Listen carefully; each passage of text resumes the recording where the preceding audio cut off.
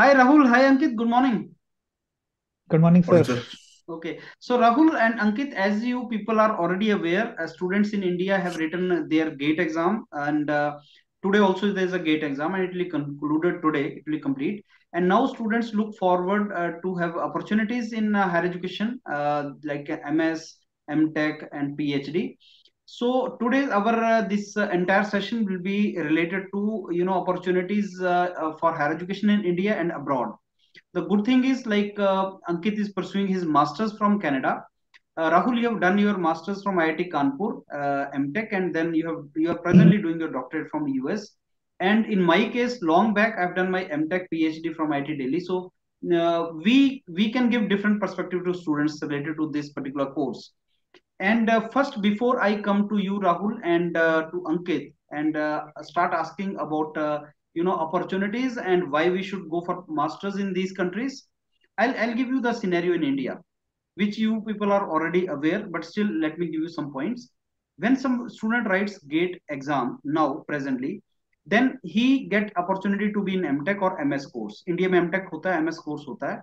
You get scholarship 12,500 rupees. So if you get scholarship after GATE from premium institutes like IIT, you end up paying nothing. I mean आपको पैसा नहीं लगता. So with scholarship you can manage it.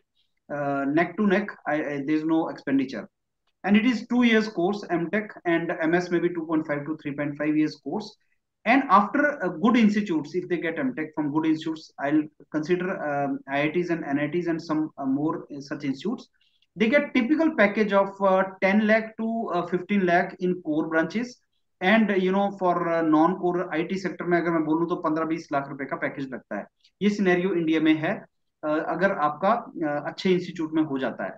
And nowadays, maybe not even your time, nowadays, there's a self-sponsored programs. Yesterday, I was interacting with the director of IT Hyderabad. IT Hyderabad gives self-sponsored program.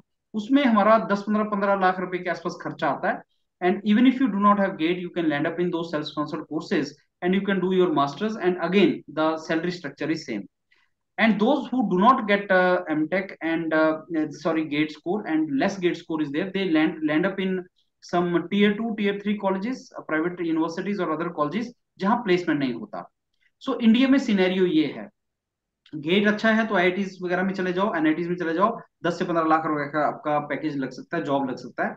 Gate नहीं है, self sponsored में चले जाओ, पैसा invest करो, तब भी job लग जाएगा. गेट अच्छा नहीं है,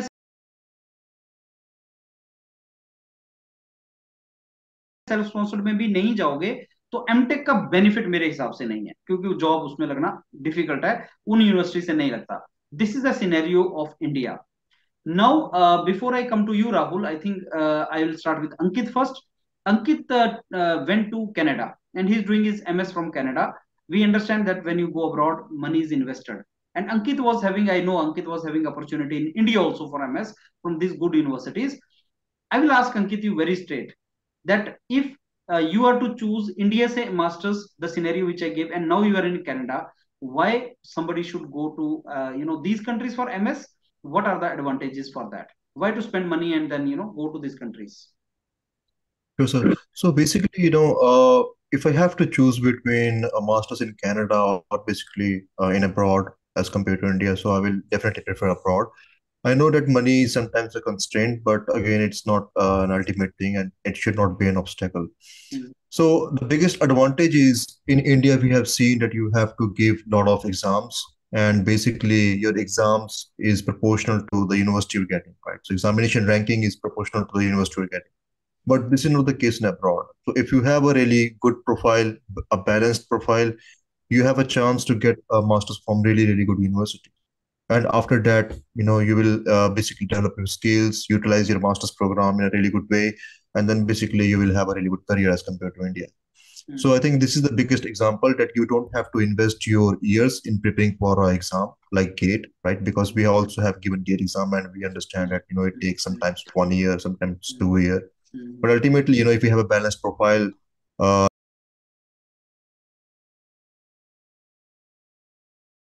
then basically you should opt for abroad because opportunities are more in abroad as compared to India.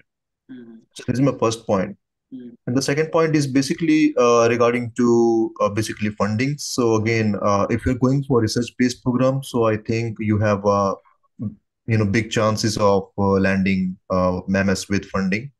mm, And then basically, it depends on your overall profile though. But again, if you're applying for research-based programs like MS in research or basically direct PhD or PhD, so I truly believe that you have chance of getting funding as well.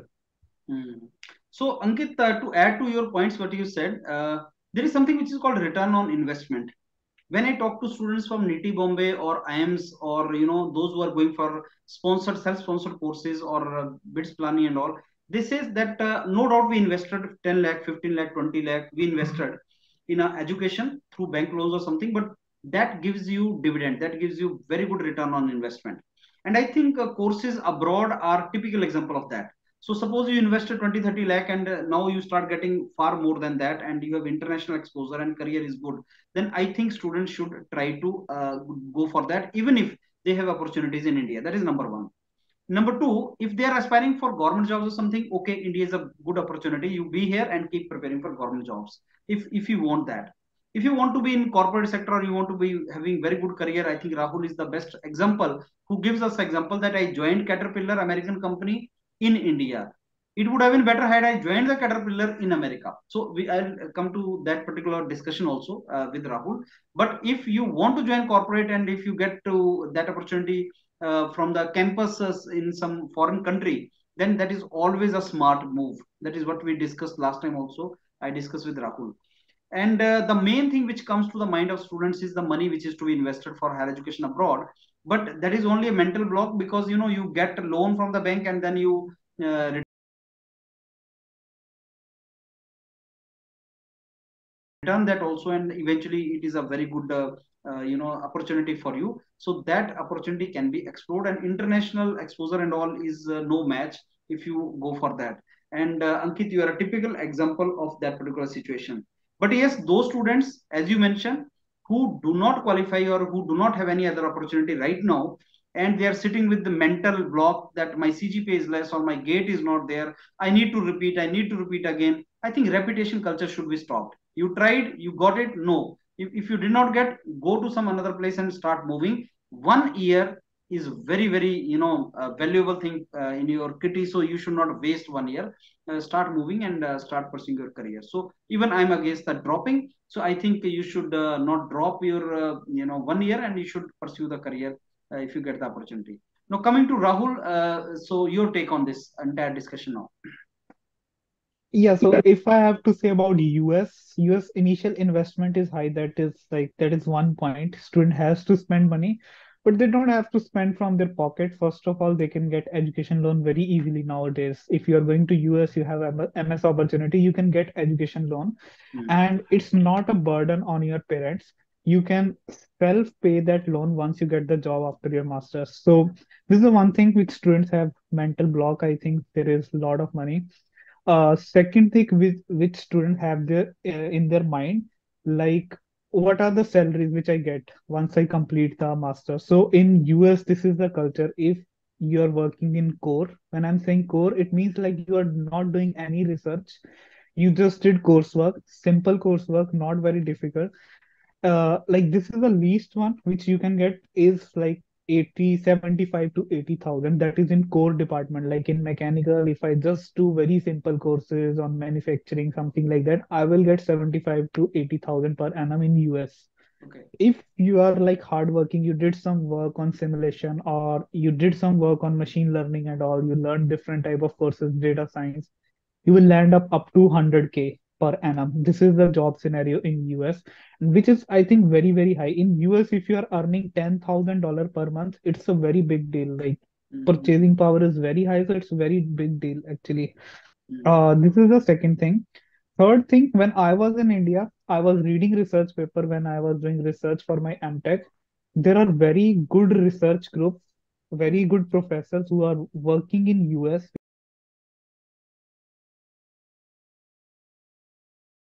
because everybody wants to come in US. I was always aspiring to work under them, but here when I come to US, I see like students don't have gate exam. Sometimes they don't have GRE exam even, but they are working with these professors. In India, you can't get that opportunity because only good professors are there in premier institutes, so you'll get good research facility. But in US, it is very easy. You don't have any exam, you can work with these professor, make a very good profile if you want to pursue PhD later on. It's actually very good. And last thing which I discussed, I think before also, that is the job roles. When you are into jobs, you are into corporates in US, and when you are in corporate in India, it's like very different thing. In India, it's always you have to make presentations. You have to send that presentation to people who are sitting in US. They are the one who are taking the decision. In US, you will actually get that job role. So I am observing MS student here, they're getting very different job roles which I got after my masters in India. So they always have this responsibility. Always Indian and Chinese people are working under them. They are the team leads. They are people who got placement. They are the team leads. So this is again very big difference of doing MS from India and abroad. And one thing I think which I forgot to mention, in India, it's always a race to go to the top premier institute like IITs, NITs, then only you will get the career. But in US, it's not like that. And even in Canada, Germany, it's not like that. Mm. Every university you will get the opportunity, so you don't have to target a very high ranking university. Whatever you get, if it is close to industrial hub, you will get very good job opportunities. So opportunities are huge, I would say, in US and Canada. Mm. So Yeah. if I'm to now summarize, Rahul, if we are to summarize our entire discussion, what are the most important summary points we can extract from our discussion? So first we start with Ankit. Mm. So Ankit, okay, Yeah, yeah. sure. So, Mm, so basically coming back to back to the point of financial constraints. So I would say if you talk about return to investment, so mm, I think the equation is pretty much same. mm, For example, if you're seeking return to investment in India, unless and until you're from IITs or NITs, you have done your bachelor's or master's from there. mm, Uh, if you talk about MBA, I would say again you have to spend somewhere around 25 lakhs. mm, So again, why don't you add 10 lakhs more and you get IMS from abroad? mm. So I believe, if you're getting good opportunities, so 10 lakhs is doesn't really matter a lot, right? Yes, yes. And then again, I would agree with the salary structure in abroad. So it's pretty much high. And Mm, also job role is entirely different from what mm, we have seen in India. mm. So I That's think good. the crucial point is again, if you don't want to write exams like GRE and IELTS,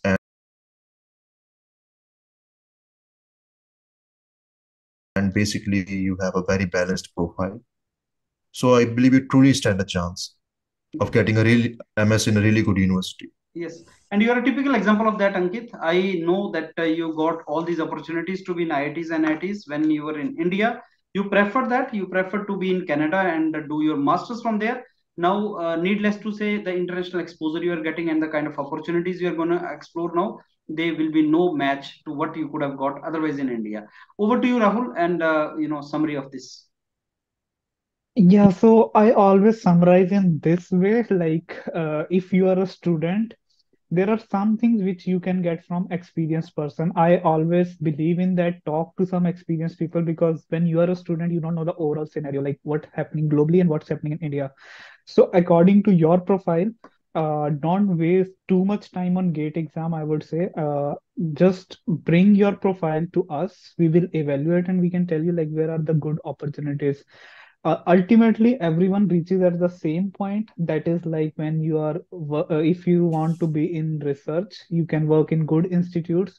So even if like you can come for PhDs in US or globally good institutes, and if you're working in corporates, then also like if you're going to abroad starting your career over there, opportunities are huge. So according to your profile, first of all think like whether you can get IIT or not. If you're not getting, you can explore the opportunities in abroad, which is very good. That's true. Yeah. So now, if I'm to give the points are like this. Okay, if you're getting opportunities in India, you want to pursue good opportunities and you can land up in good jobs, 10 to 15 lakh bracket, good IITs you are getting, NITs you are getting, that is your choice, go for it. But suppose you have not got that opportunity, then explore other opportunities also, options also. Does not make sense nowadays to wait for year or 2 years or 3 years to prepare for GATE exam. And I'll go one step even further. I'll say that the dream jobs which students think of in India, like public sectors and all, they're good, no doubt about that. But similar or better opportunities can be obtained, when you are in the private domains, corporate sectors, and if you pursue your education from abroad. So they are equally good opportunities. At the end, to make a right decision, you should have a couple of opportunities and options on the table. So if you do not have any option on the table, you are only chasing one particular option, that may not lead you to a very good career domains later on. So open the opportunities, explore the opportunities, and once you have a couple of things in your hand, then you can choose the best one, and that is how it can be done. So that is the summary of our entire discussion, and I'm very sure on the basis of what we discussed, Rahul and Ankit, students who are in the state of making the decision about their higher education, they can now take a right decision for them, and that can land up them in a good position. So let me thank you, Rahul and Ankit, for this valuable inputs you have given, and look forward to interact with you again. Thank you. Thank you, sir.